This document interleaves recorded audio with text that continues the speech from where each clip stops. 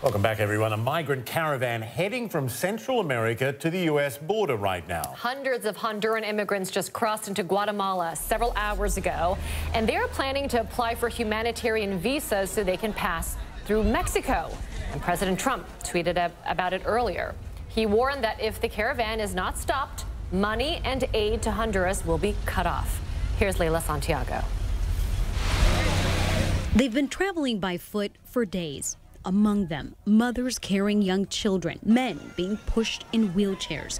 This group of about 3,000 Honduran migrants is headed to the United States in search of a better life, fleeing poverty and violence in their home country. They made the long trek through Honduras to the Guatemala border, then on to the city of Esquipulas, where the group clashed with Guatemalan police who blocked one of the border crossings. It's a long journey, but they say they do not have much of a choice.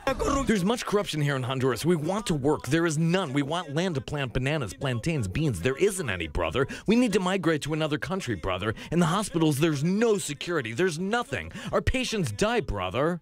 President Donald Trump threatened the Honduran government if the caravan continues on, he says, tweeting, "The United States has strongly informed the president of Honduras that if the large caravan of people heading to the United States is not stopped and brought back to Honduras, no more money or aid will be given to Honduras effective immediately."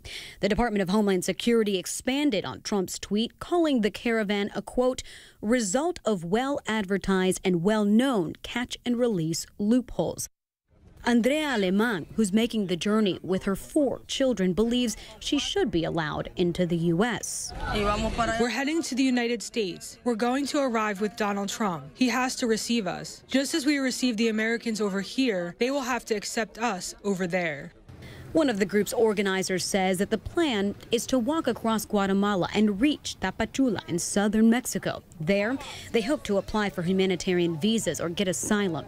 According to the U.S. State Department, Honduras has had one of the highest murder rates in the world since 2010.